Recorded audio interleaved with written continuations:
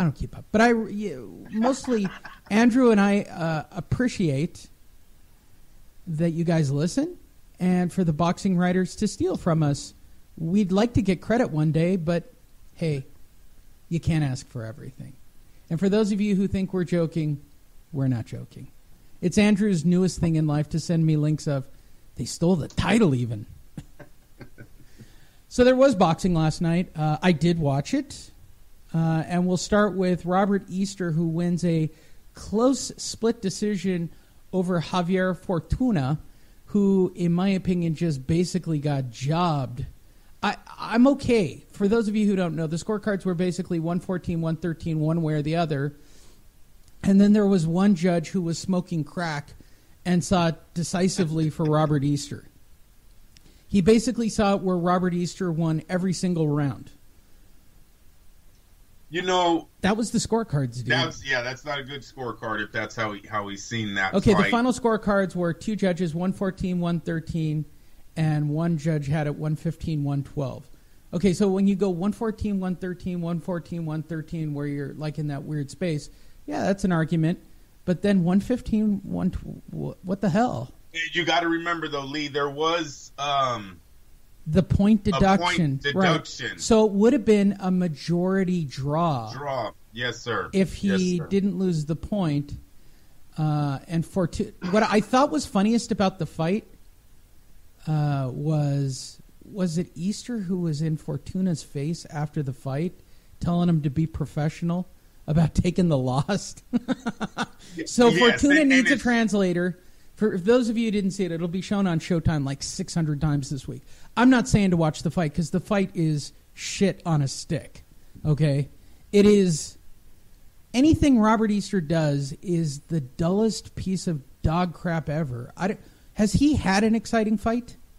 You know, Lee, he got a little exposed last night as a one-dimensional fighter. You know, they've talked about him fighting to his opponent's height by bending over, giving up. You've seen a lot of that still last night. Another thing I didn't like is the jab right hand came way too often. It was almost as Fortuna knew. No, he wasn't scared of the jab, right? He takes the jab, ducks the right, and then returns with two power shots. Counters with either a right hook, left hand, or vice versa. Over and over, this played out.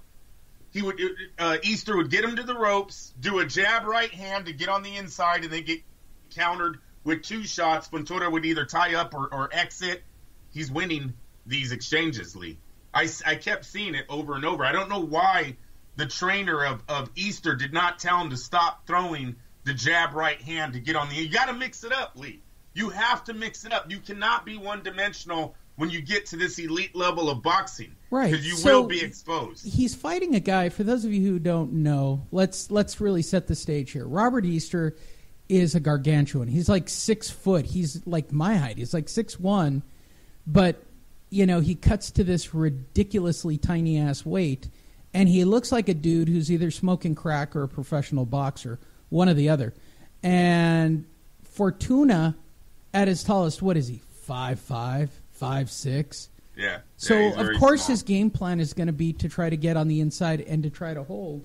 And so what does ultimately Easter's comments after the fight? It was a tough fight. He's a former world champion with reason, but it was really difficult to fight him, right? Easter would go on to say, I knew he was going to run once he felt my power. He just wanted to grab and hold the whole fight. Didn't run. He didn't run at all. He wanted to get inside and bust the dude up. And that's why the fans were upset. Fortuna brought the fight to Easter. One thing, this is the reason why I'm okay with the decision, and this is what I was thinking as soon as the bell rang that was on Easter's side. Fortuna missed weight, Lee. He missed the weight. So you get a red flag right there. And then when you look at when the referee takes that point away, I believe it's either round 2 or 3. It's very early in this fight that he takes a point away. And I really think, because he even rubbed me wrong. I'm dead serious. I wasn't impressed with Javier Fortuna in the first 4 rounds of this fight, Lee. He's cheating, right? He already cheated on the scale. Then he comes in and he's throwing rabbit punches and being really wild, and he was trying to get Easter out of his game plan, and maybe he did. Maybe that was Fortuna's game plan the whole way. Good job if that's what he was planning to do. But I think the judges got whatever judge had the 115, 112. He might have been given Easter points just on the fact that the guy was professional out of the ring and in the ring, because never once did Easter really respond with they fell when he was just being mauled in the first few rounds by the challenger Fortuna. Yeah, I completely agree. Go ahead. Go ahead. I wouldn't rematch this fight. Robert Easter, look, he was calling out all the champions, Linares, Garcia. We got to talk about Garcia because, and I know that's in the news, but we got to tie these two in because they're the same division. These guys were supposed to fight. This is what I mean, Lee, by sometimes this boxing whisperer, Al Heyman, that everyone proclaims is the smartest thing in the sport, he misses the timing of his fights all the time. Yes, he gets his guys I don't know paid. what's up. Who makes the matches for PBC? It's Al Heyman. He's the matchmaker. Everyone always says that, right? This is a horrible match. That was a horrible match made. Now I get the idea behind it, but it was a horrible matchup. Mikey Garcia could have fought Miguel Cotto. They said no for whatever reason, right? Miguel Cotto gets beaten by Saddam Ali. Then they should have fought Robert Easter, undefeated IBF champ. You're unifying the lightweights. The guy looks like freaking Tommy Hearns, Paul Williams when he's walking in the ring. I mean, what a matchup that could have been for Garcia on paper for all of his fans. They say no, and both of these guys lose their next fight. Garcia's opponent, Lee, he's out. They postponed the fight until March. Yeah. Sergey Lipinets, hurt hand. Lip shit. Get it right. Come on, Lee. Come on. Like, what is Garcia doing? Who makes these calls? Well, considering that the PBC also controls the it's the WBA and the WBC belt. So you could easily get the unification, but it's obvious they're just spreading it. Well, whatever. Why get into it? Not a good look if you're Team Garcia this morning. Not only did your hand-picked, cherry-picked ass opponent get hurt, the two guys you're kind of nervous on signing, I need to get more money, right? That's what you're proclaiming. They don't make enough. You could have had time. You could have been the unified lightweight champion this morning or the junior, the welterweight champion. You choose. The welterweight, yeah. I'll choose the 5'6" Sergey Lipinets. Lipshits. Terrible at matchmaking. Main event of the evening last night. I call for those of you who don't know, it was Lamont Peterson who was growing his beard out so that people thought he was the other Peterson. He was not. Fizzled out. That's really funny. He did grow his beard out, and I swear to God he was a dead ringer for Adrian Peterson. Errol Spence drops Lamont Peterson. I don't know why the crowd found it so exciting, but so Andrew and I basically watched the fights at the same time, and my first comment for those of you who don't know, he stops Peterson. I think it was a technical stop based on the eye, correct? Wasn't the corner. No, I think Barry Hunter stopped that fight. They might say it's a cut, Lee, but on tape you clearly see Barry Hunter. Yeah. No more. Yeah, it is the doctor. Here it is. Barry Hunter, Peterson's trainer, asked for a referee to stop the fight. Okay, there we go. That's the official. Yeah. So I had said this, and I actually didn't send it to you, but after the first round of fighting, when I saw that Lamont was not fighting at all, first thing I typed to Andrew was another guy dropping weight to get paid. And then I was sitting there thinking, watching the second round, this guy's going to quit on his stool. He's going to quit on his stool. And then, remarkably, in the third or fourth round, something bit him in the ass, and he actually fought for one round. And I'm guessing that was the PBC quietly whispering in his corner, hey, make it look good. Because he only fought for one round. And when he did, he was impressive against Spence. For those of you who don't know, Errol Spence is the real deal, but he's a kid that's been brought up within the system, right? He's 23-0. He's got an undefeated record.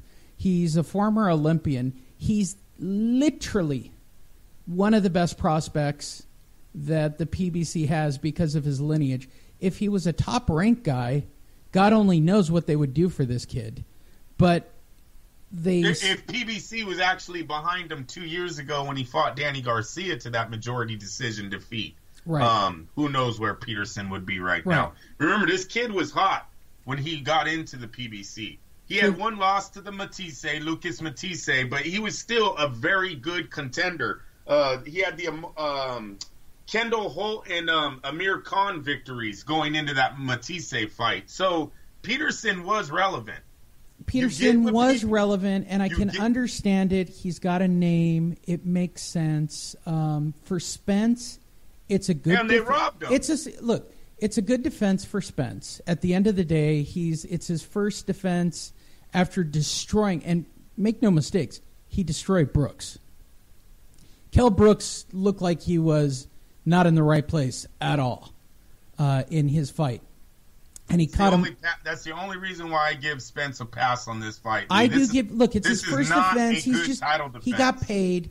And here's the bigger thing. They sold out Barclay again. Like, I don't know what it is about PBC magic. Where did you hear that at? I saw the crowd. I don't know if they had to go out on the street to Times Square to go fill it. Yeah, but that was a full crowd, man.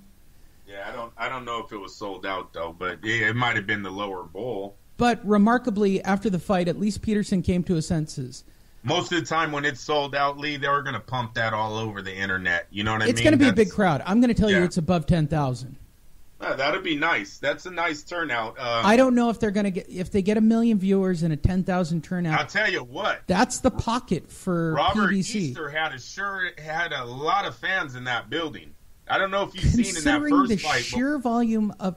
Well, here's the thing. For those of you who don't know and you just live in a boxing bubble, the sheer volume of fighting sports last night was off the chain, right? In the Forum in Los Angeles, you had Bellator starting that heavyweight tournament. In Boston, you had the UFC putting on that big giant Cameroon beast Nagu taking on Stipe Miocic in the main event there, which everybody really wanted to see. And then PBC's got the balls to run. I'll give him a pass. It's not even the balls. Don't say that. If I was going to, MMA has the balls. Well, okay. But look, on a scale of 1 to 10, I'd give this evening a 7. It's a C. Look, if somebody turned this in as a report, hey, I put together a fight, and here are the fights, and here's how it turned out. All right, I'll give you a C. I mean, it's passable. It wasn't. I don't feel like I wasted my time, which with most PBC cards, I feel like I'm wasting my time. I thought the Spence fight was kind of a bore, Lee. That was a. You know what was interesting? I'll tell you why it was interesting. Is when they said these two are good friends and sparring partners. Yeah. Don't get caught up in that bullshit. What I was interested by was how does Spence, right, a kid, look against somebody who Peterson didn't fight, but the one round he fought in. I'm telling you, that one round where Peterson actually decided to come out and throw punches, that made a difference, and people are going to look at that one round. He's going to retire. I get that Peterson's retired. I'm not here to pump up Peterson. I'm here to try to like Spence is in the division, right? Welterweight is the money division, is it not? Lee, he has one fight in 2 years going into last night. He is done. He showed up for a check. All right. No. He dropped weight and got paid. No. Don't get me wrong. He dropped weight to get paid. I'm tired of the fucking internet. Well. Oh, I think some of you guys that call yourself experts putting out there that this is going to be a closer fight than all of you expect, trying to act like you're calling something, like you're so inside. When a guy who fought once in 3 years is going to go head-to-head with the guy we're calling the future of this sport. How foolish do you sound today? Lee, when I stopped doing that? I told you, Mayweather made me stop doing this. The Mayweather era, do you know how many fights I had to pull out of my ass to sell to people to try to get them to watch Floyd versus